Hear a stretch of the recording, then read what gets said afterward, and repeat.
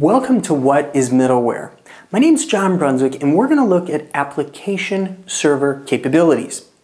What's an application server and what value could a standardized application server provide to organizations? To do this, we're going to look at two fictional communities. We're going to look at the community of Middleware Fields, where Jim manages all of the building, maintenance, and operations. We're also going to look at Codeway Valley, where Bob manages all of the building, maintenance, and operations. Now, Jim and Bob are good friends, and they go out to coffee periodically. This last week, Bob said, "Jim, I don't get how you guys do it at Middleware Fields. You have such a small team, but you have such a large community." Over at Codeway Valley, we got started really quickly with all of our different buildings. We rapidly grew our community using the resources that we had at the time, and for every structure, we did something a little bit different sometimes just to expedite the process. If the plumbing or the electrical needed to be a certain way, we just got it done. But we're really hitting a wall right now because all of our time and energy is spent maintaining all these different types of structures. How did you guys avoid this at Middleware Fields? Jim said, at the beginning, we thought to ourselves, what would a consistent foundation across all of our buildings look like? What common services could we have for any building that we're creating? So we thought about things like electrical, water, telephone, the ability to receive mail, and to connect to the internet. How are we going to secure the doors of our different buildings? Because we developed this blueprint early on, we were able to build over and over again using the same skill set with the same staff.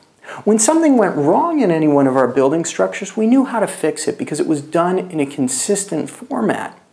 Now, on top of this, we even thought about things like disasters in our community.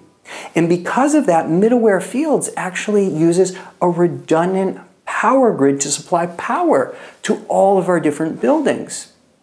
So within the enterprise, an application server does a lot of things similar to the foundation that Jim described. When we think about running things like our human resources systems, web portals, running our financials, it all runs within an application server. The application server has a common set of services, just like Jim's buildings in his community did. We have things like security, a consistent way to handle transactions within our applications.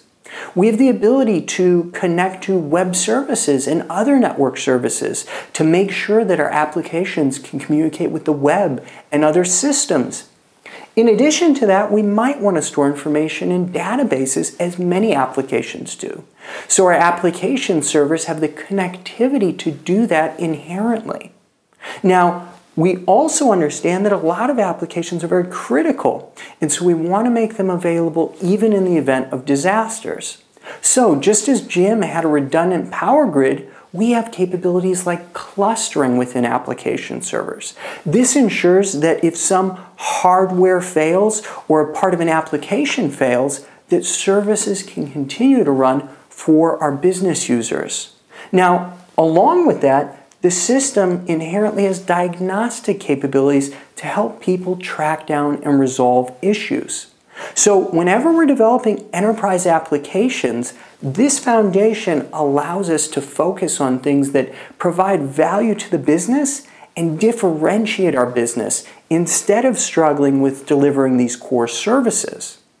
What we'll see in subsequent episodes of What is Middleware is how we almost have prefabricated homes that can go right onto the foundation that Jim described.